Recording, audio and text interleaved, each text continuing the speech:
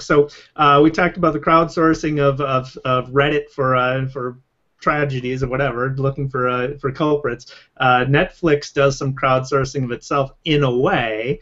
They're rolling out they're rolling out their new service in Netherlands. The company looked at what content to offer based in part on what content was popular on piracy sites. Makes perfect sense, right? I mean, what content is so popular that people are willing to risk their legal status from downloading illegally. So they're looking at torrent sites, and Prison Break was one of the popular ones on those. They look at it as a way to draw people from the life of piracy into legitimate streaming video, right? It's sort of like the way that it worked out with the music industry.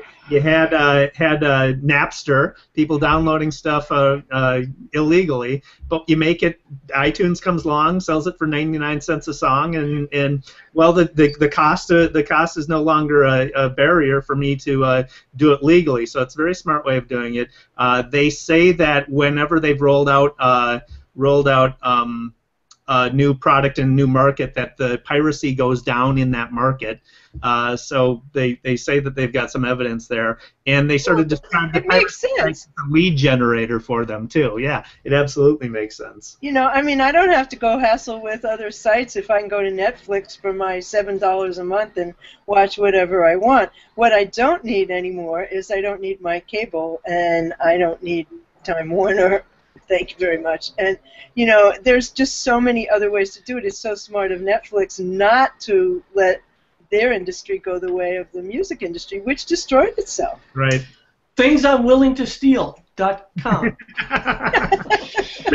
Join us again next time on the Beyond Social Media Show. B.L. Ackman is at what'snextblog.com and on Twitter at what'snext.